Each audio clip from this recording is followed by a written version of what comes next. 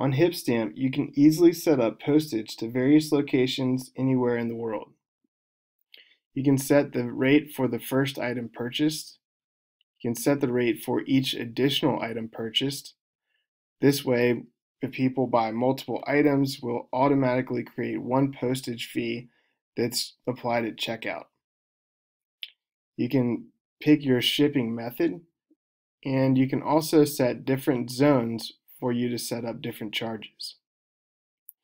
Now, if you want to create different zones, you can do that by going to the members area, click on selling, then come down to postage setup.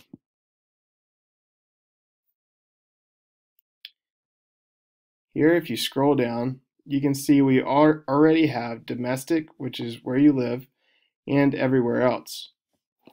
Now, I want to add North America. So I want to add that North America zone to include Canada and Mexico. So type in Canada, then Mexico, and click Add. Now click Save Settings.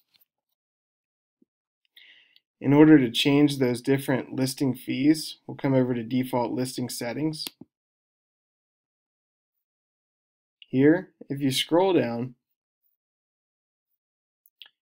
you'll see that we've got the first item, second item, shipping method, and domestic and everywhere else. Now let's say for North America we want to charge $3 for the first item, 30 cents for the second, or each additional item for standard shipping. And here, if you click the location, you'll see that you can now choose North America and click Add. You can also set up different shipping methods for each zone. So in this case, let's do priority mail. I'm going to do $4 for the first item, 40 cents for each additional item, and I'm going to choose that for domestic.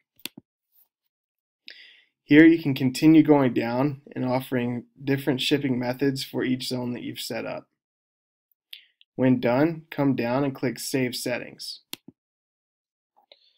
Now what this will do is it'll set up the different setting fees that will automatically be applied to any new item that you list on HipStamp. Now if you want these default listing settings to also apply to any items that are currently on HipStamp, then you'll click here. This bulk edit, you can come down and click on postage on edit. Alright, this all looks good. It's what I set up. Now I'll click update.